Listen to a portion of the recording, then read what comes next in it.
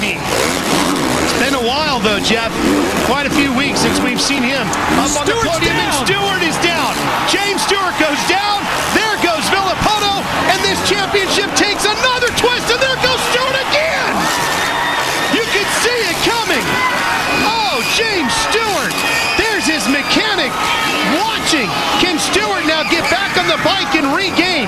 Jeff, we saw him take a violent crash at Daytona. Let's take a look at it here as he comes into the turn, doubles in.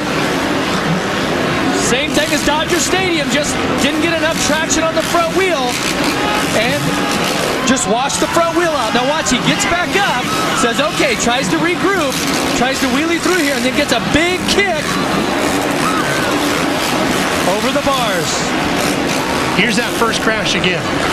So reminiscent, Ralph, of Dodger Stadium, where it was a right-hand turn, but it was this loose, rocky soil right there mid-turn. And watch this one more time over the bars.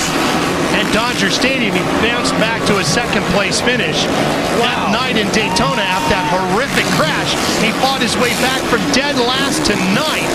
Kept him very much alive in the championship. Let's see what he... The finish line, I see him go over the bars. You know, I seen it, and I was like, okay, well, I don't really have to worry about him right now, so...